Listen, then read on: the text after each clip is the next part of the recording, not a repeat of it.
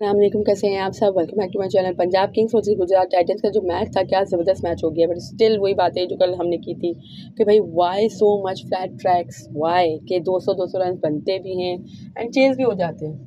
तो खैर मुझे तो वैसे भी लग रहा था कि 200 रन बनाए हैं डेफिनेटली कम है, क्योंकि गिल भी थोड़ा स्लो खेला एंड हमारे केन विलियमसन साहब जो कि was just warming the bench from the very start of IPL। But आज खैर उनको मौका मिला एंड जस्टिफाई वो नहीं कर सके अपनी सिलेक्शन को एंड बहुत ज़्यादा स्लो स्ट्राइक रेट के साथ उन्होंने खेला एंड आई थिंक ये चीज़ काफ़ी ज़्यादा हार्म करी, बिकॉज जस्ट 4 विकेट्स ही गिरे थे गुजरात टाइटंस के। तो वाई नॉट है कि उन्होंने एक्सेलरेट किया, ज़्यादा एक्सेलरेट किया। 200 से प्लस होते तो मैच भी scenario could have been different, क्योंकि हमने देखा ही यहाँ पे कि भाई 270 चेस करते हुए भी टीम 250 रन बना रही है एंड आज मुझे खैर पर्सनली लग रहा था क्योंकि पिच फ्लैट है एंड इतनी ज़्यादा कोई माइंड ब्लोइंग है कि बॉलिंग नहीं थी, बट स्टिल है कि there was Rashid Khan and नूर अहमद ने भी बहुत अच्छी बॉलिंग की। भाई इस फ्लैट ट्रैक पे देखो तो अफगानिस्तान के स्पिनर्स क्या ज़बरदस्त बॉलिंग करते हैं भाई, literally they are just on another level.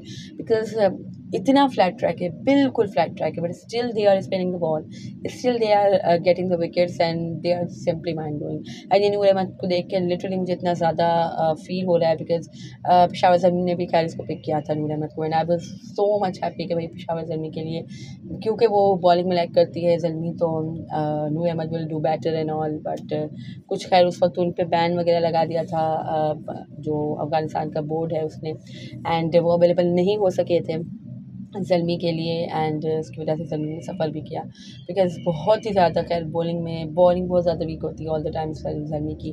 Batting mind blowing होती है, बट बॉलिंग पता नहीं क्यों उस तरीके की होती है एंड जो अच्छे बॉलर पिक किए जाते हैं वो भी एज़ पर एक्सपेक्टेशन परफॉर्मेंस नहीं दे सकते।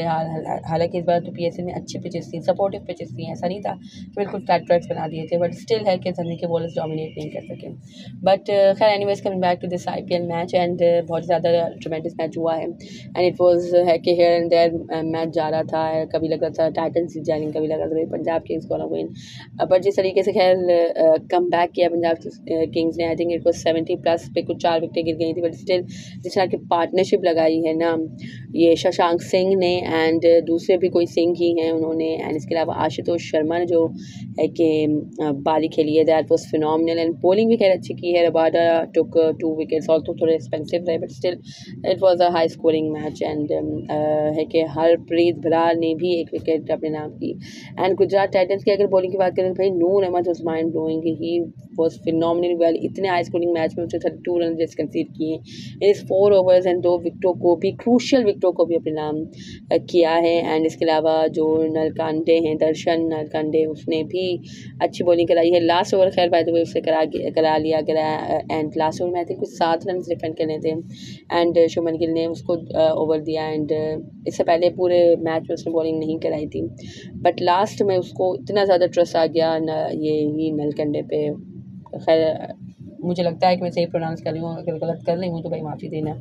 बट है कि जो दर्शन है उनसे ओवर कराया गया एंड इससे पहले पूरी इनिंग में उससे ओवर नहीं कराया गया, तो एक गैम्बल खेला, बट वही बात है कि गैम्बल खेलने के लिए भी रन्स नहीं थे। ऑल्सो फर्स्ट बॉल पे उसने विकेट ली, फिर है कि 2 वाइड्स कराई, डेफिनेटली अंडर प्रेशर था, बट है कि ही overall he did well. I think अगर ज़्यादा थोड़े रन होते 12 13 14 इस तरह के कुछ रन होते तो है कि डिफेंड कर लेता, क्योंकि जस्ट सेकंड लास्ट बॉल पे ही ये टारगेट अचीव किया है पंजाब किंग्स ने। बट स्टिल है कि that was a complete effort bye Punjab Kings and अच्छा कमबैक किया है, अच्छी है कि बैटिंग बॉलिंग का मुजाहरा किया।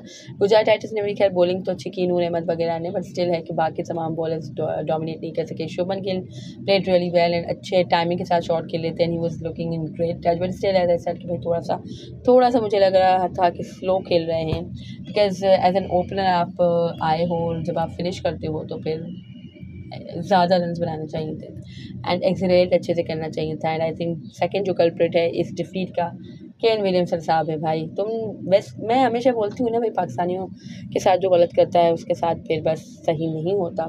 तो ये भी मोहतरम भले IPL में बैठेंगे बेंच पे, बट नेशनल ड्यूटी के लिए लबैक नहीं करेंगे। एंड बट इसी वजह से he is just paying off and losing respect as well, because we all know कि भाई पाकिस्तानी स्पेशली केन विलियमसन को कितना ज़्यादा एडमायर करते हैं, कितना ज़्यादा रिस्पेक्ट पे करते हैं, और वो खैर डिज़र्व भी करते हैं, बट स्टिल जिस तरीके से उन्होंने अभी है कि मतलब national duties always come first, and IPL को प्रायोरिटाइज़ कर रहे हैं. It is not just for the first time कि उसने IPL को प्रायोरिटाइज़ किया है. लास्ट टाइम भी यही हुआ था और मोहतरम है कि फिर इंजर्ड होकर बैठ गए थे, but still he is doing the same thing. And अभी भी है कि he is warming the bench. आज खेले, बट वही बात है कि I think the main culprit, one of the main culprit was Kane Williamson. So I don't think कि आगे उसको मैच में खिलाएंगे, बट खैर खिला लेना चाहिए. इसका एक्सपीरियंस है एंड डेफिनेटली फील्ड में भी आपको अच्छे एक्सपीरियंस सॉरी अच्छे मशवरे दे सकता है जो हमारे गिल साहब है, because he is to young and केन के पास बहुत ज़्यादा तजुर्बा है, बहुत ज़्यादा काम एंड कूल है. एंड खैर इसके अलावा that was a phenomenal match and nil batting finish. लग रहा था कि भाई शायद सुपर ओवर पे चला जाए, शायद है कि किंग्स जीत जाए, शायद टाइटन्स जीत जाए. लास्ट में खैर लास्ट ओवर में तो जब 7 रन रिक्वायर्ड थे तो इट वाज ऑब्वियस कि भाई पंजाब किंग्स बना ही लेगी, बिकॉज दोनों सेट बैटर्स थे. बट हैट्स ऑफ नलकंडे ने जिस तरह से बॉलिंग की, तो फर्स्ट बॉल पे ही विकेट ली, बट स्टिल है कि 2 वाइड्स करा दी तो फिर है कि सारा मज़ा ख़राब हो गया. अगर वो भी 2 वाइड्स नहीं होती तो ओवरऑल उसने अच्छी बॉलिंग कराई थी. And good for him and good for titans as well. सो खैर that was it from this video. अगर आपको मेरी वीडियो पसंद आई हो और अगर आप मेरी बातों से एग्री करते हो तो just comment down below and like कर लें वीडियो को एंड शेयर कर लें वीडियो को and subscribe to my channel for more such content. IPL चल रहा है, हम सबको मालूम ही है, एंड वीडियो डेफिनेटली आएगी जल्द या बदली. अगर साल में रमज़ान चल रहे हैं, डेफिनेटली सब है कि रूटीन होती है रमज़ान में, थोड़ी टफ होती है, बातें भी होती हैं, ताक़रातें चल रही हैं. सो है कि जल्द या बदील वीडियो आएगी, बट आएगी. So just subscribe to my channel. Kakul में हमारे